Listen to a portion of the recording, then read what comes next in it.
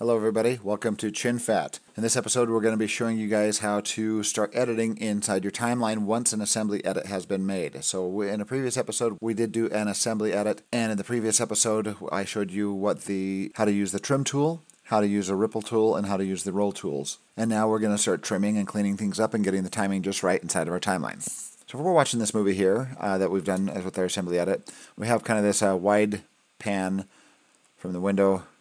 Then this kind of slow dolly push in to this person sitting in her bed here. And then she rolls over to look at her clock. So right there she rolled over, and then I noticed a little mistake here, a little continuity mistake. Watch this. Where she rolls over, and then here she is still on her side and rolls over and looks at this thing again. Now one thing I notice here is looking at the pacing of the shot. This is kind of a longer shot, then we have a couple quick shots and then another longer shot. So maybe the pacing might be a little off for how long these first shots last here. So I want to maybe extend this shot here. First of all, I want to match them, and then I want to perform a little edit that we spend a little bit more time on this shot right here. So let's get them matched, and we're going to use the ripple tool to do that. So I can move my mouse over here, and I could hold my mouse over this tool right here, click on it and hold it down, and extends this menu, and I've got the ripple edit tool right there. Or I can just hit the letter B on my keyboard as a shortcut, and now my selection tool is turned into the ripple tool. I'm going to arrow down to land on the edit here, and first of all I'm going to go to this clip and I'm going to kind of find a matching point with this out point and then a good matching point with this in point. So let's do this ripple edit here. I'm going to grab this clip and start dragging, and it brings up both frames up there. The left frame being my new out point and the right frame being my in point, which does not change because I'm using the ripple tool. So what I'm going to do here is I'm going to move this clip to the left because she's already rolled over, so where she hasn't rolled over yet. So right where her face starts to roll over is where I'm going to stop it. That's going to be my matching point where her face rolls over. So move this right there. It just barely starts to move. Let's get it where her face is pointing straight up. Right there. I'm going to stop there, and I'm going to use that as a matching point. I'm going to do the same thing on this clip right here. Because right here she's still rolled over onto her side, so I'm going to get this ripple edit going to the end point, and I'm going to get this on the same frame where where her face is about right there, kind of looking straight up. So let's play through that. Her face is up.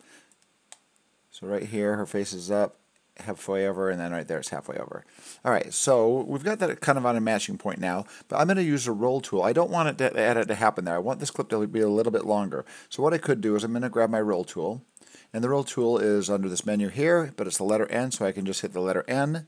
N as in Nancy, I guess. And I'm going to move my mouse over the middle of these two clips, and now the roll tool will edit these 2 points, in points and out points, simultaneously. What the ripple tool was doing was shrinking one in point or out point while leaving the adjacent clips alone. And now I'm going to grab my roll tool, and I'm going to drag it and say I want my clip to start before she even starts to roll, maybe, like over here. Like right about there. So the timing on that should still match up. Now she's facing toward the wall here. It cuts to the other side. Now she turns over. And I even maybe want to make that last a little bit longer, so I can roll edit this backwards.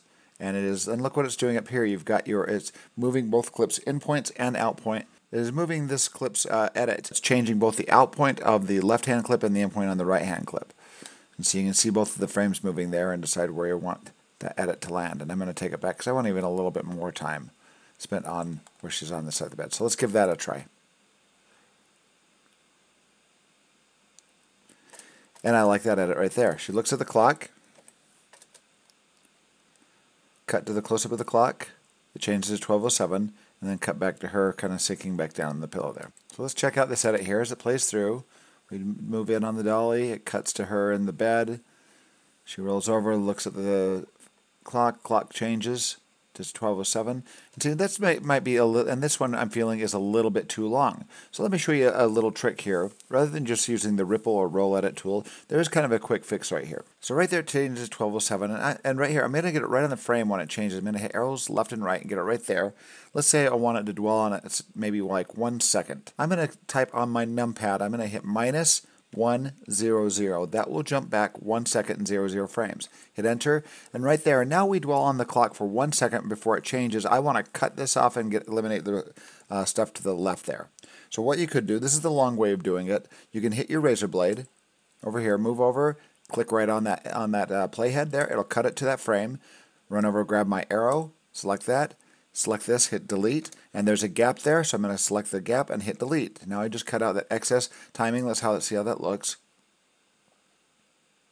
And I like the timing on that a lot more. It doesn't need to dwell on the clock for so long. But now I'm going to undo that and show you a quick way of doing that. That was like the multiple step way of doing it to show you what's happening here. I'm going to undo, undo, undo. All right.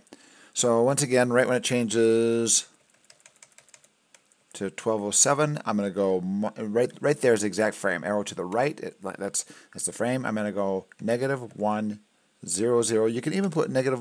You can even go -1 and period. Period is a placeholder for 2 zeros. So you hit enter and it jumps back 1 second. I want to kill everything to the left of this, and then I also want to fill the gap. That does this all in one move if you do Q and W. Q does it to the left, W does it to the right. And what it's called, it says it ripple edits stuff to the left to your playhead. And if you do W, it ripple edits everything to the right of your playhead. So let's hit Q.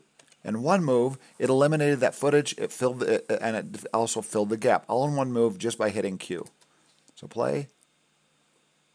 I like that. And let's say we want to do the same thing here. See right here, this dwells on her face for quite a long time, and then she kind of sighs. And let's say I just want like maybe a couple frames right before she does that mouth reaction right there. So her mouth's hanging open there. I'm going to arrow to the left till her mouth is shut, right about there. And I'm going to eliminate everything else to the left. So once again, that is Q. Q. Just killed that, and now she reacts immediately. And that's better. So the pacing on that is a lot better. Now keep in mind that if you want to eliminate stuff to the right, that's going to be W. And Q and W are right next to each other on the keyboard. Let's play to where she turns on the light here, turns on the light. And it stays on her for a long time. And she even starts to sit up, and it's a mismatch to this other side. So what we could do is do a W here to the right, to clean to the right. She turns on the light. Boom. That's enough right there. I just like stopped on the fly there, and that feels good right there. So I'm going to hit W, and now it cleans everything to the right. So as we play through, turns on the light, cut to the other side, pan up to the door, and that works pretty well though. I like the pacing on that. Then the door creaks open. And then it cuts to this reverse angle there. And I want that dolly shot to move immediately, so once again, I can do one of two things. So I'm going to play through this, and then it starts moving. So I'm going to get it like right about there where her eyes are open, and I'm going to eliminate this, the rest to the left here. Q to delete it. Let's see how that looks. Door opens.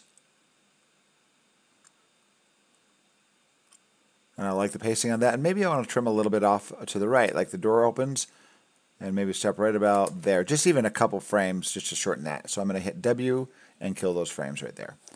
All right, so that's how you use your ripple and roll to match. So yeah, if you want to make a shot longer or shorter, if you use your ripple tool, which is B for your ripple tool, or you can go over here and choose it on your toolbar, you can grab this clip's endpoint and you can drag it to the left to extend it to make it longer, or you can drag it to the right to make it shorter. So let's do one more thing here. Say we forgot a shot in here. So we cut from her to this monster thing walking in the cloak, walking up to the doorway here. And then it turns and looks at her. And that's just dwelling on that shot for a long time. I kind of want to see maybe a reaction shot. As that thing walks into the doorway, maybe in the middle of it, we want to see a reaction shot. So I'm going to play through this and decide where I want to do that reaction shot. Thing walks in. And maybe right there, before it turns, right when it starts walking in, and we want a quick little reaction shot, and then we cut back to this thing turning. So let's try an insert. Well, I'm going to teach you the difference between an insert and an overwrite. So I want this little pickup shot here, this 1A pickup, take 2, that has just kind of a slow dolly push as she's sitting there watching. Right there. So let's say I want this after she blinks, so I'm going to get that little blink. And to an endpoint and play. There she's breathing, out point, and I want to insert this in point and out point between these two. You do have these options right here, insert and overwrite onto the timeline. And if you do overwrite, now these shortcuts are going to basically be comma or what they call left arrow bracket for insert, and the right arrow bracket or period for overwrite. So if I do an overwrite, watch what happens. I'm going to hit period to drop that in, and look what it does. It just eats into this clip here, eats up some of the time, and that might actually kind of work because for the time for her to react will allow this creature to kind of walk in a little further. So the timing might actually work. Let's look through this, and then we'll try an insert. So play through it. Starts walking in, cuts to her reaction kind of freaking out here and frozen.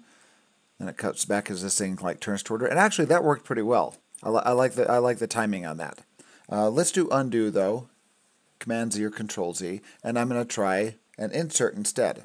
So let's do an insert. An insert will cut it, and look at this. It shoved this down rather than overwrite the timing on this. It basically cut it and shoved it down, so it extended the timing. So the continuity probably won't work there that well. So let's play through this.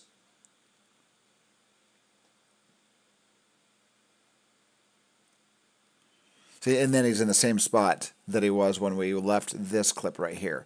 So what I could even do as well, because sometimes what you want to do, let's go back to the overwrite here. If we do an overwrite here and we play through, we may wish to have a little bit more of this to kind of pre-roll before he turns and looks at her. So what we could do here is we could actually just do a roll edit.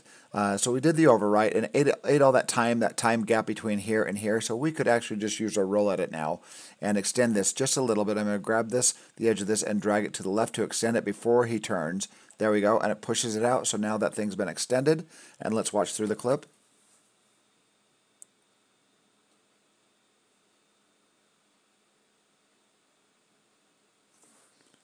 Okay, and I like that, but maybe the timing does need to be trimmed down a little bit. So those are some of the tools you have at your disposal for trimming things in your timeline, matching things in your timeline. You've got your ripple and roll tool. You also have your Q and W shortcuts. You have your insert and overwrite, and you also have your arrow tool over here, which is your selection tool and trim tool to do your fine-tune editing within your timeline. Well, that's it for this tutorial. In the next one, I'm going to introduce you guys to what is called the trim tool, and it's a specialty tool which helps kind of perform all these features but puts it in a little bit better in this really nice visual interface, which we'll show in the next episode.